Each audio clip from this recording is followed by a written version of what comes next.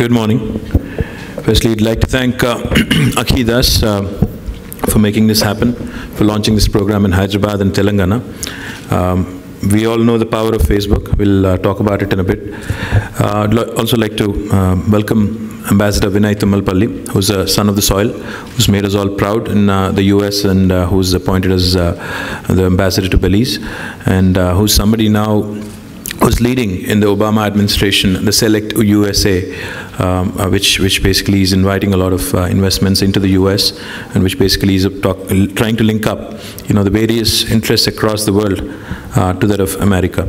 Our IT Secretary, Mr. Jayesh Ranjan, and to all the wonderful audience, to all the wonderful people who are trying to leverage Facebook to boost their business, and to all my friends from the media. We all know the power of social media already. Now I think as we all recognize and as we all understand, the traditional media's boundaries, the traditional media's capabilities, traditional media's outreach essentially is being challenged by social media. I was just interacting with a few vibrant entrepreneurs before I stepped onto the dais here.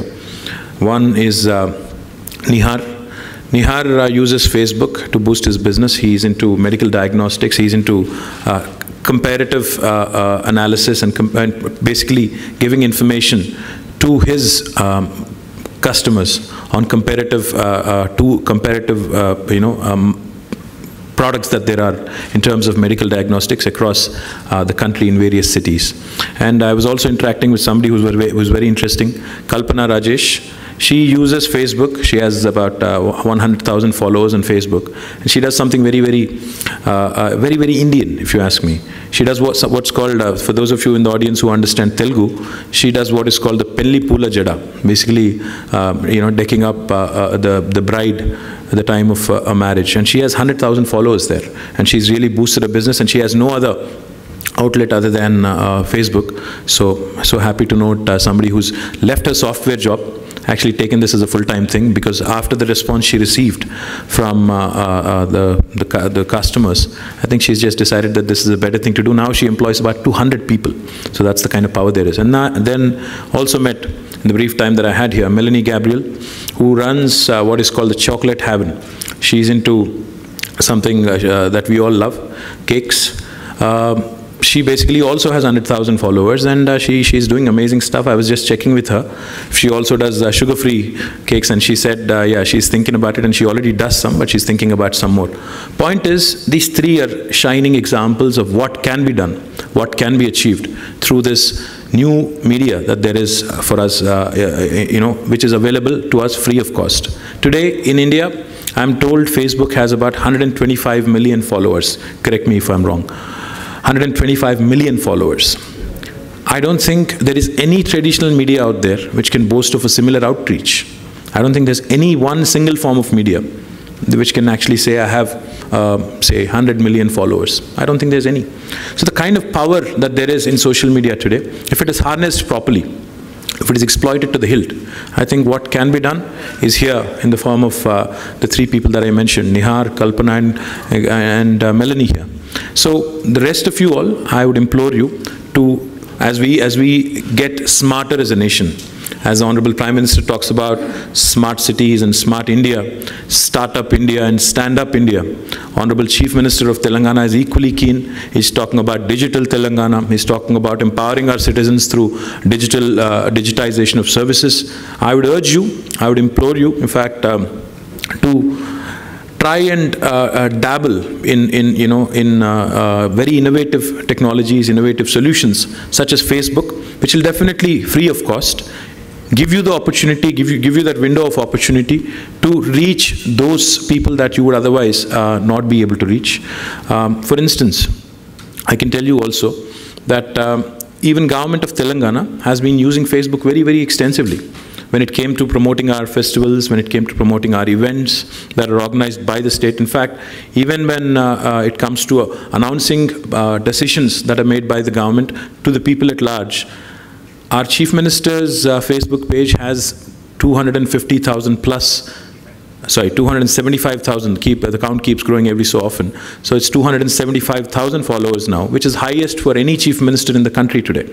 So what happens is essentially when we launch a new program, immediately it reaches about 275,000 people plus their followers. So the kind of exponential effect that there is, and for us, this provides a great opportunity, even for us to reach our citizens and be connected, be transparent. In fact, the other thing we are planning now to leverage Facebook also is, we are launching another program today called Rama. Rama basically is about three things: decentralization, combining it with convergence and transparency, which will lead to holistic rural development. So for this as well, what we've decided to now do is, in fact, we're in discussions with Facebook. What we've decided to do is, for the 8,700 odd villages in Telangana, we will be creating a Facebook page for each and every village, wherein if somebody wants to know, irrespective of where he or she is in the world, if somebody wants to know what is going on in their village, they can know it transparently from there. Secondly, if they also want to contribute to the village development, they should be able to do it, because Facebook also has a lot of integrated gateway mechanisms wherein payments also could be made online. So a lot of people have been talking about how I can donate to my village, my city, my town, etc.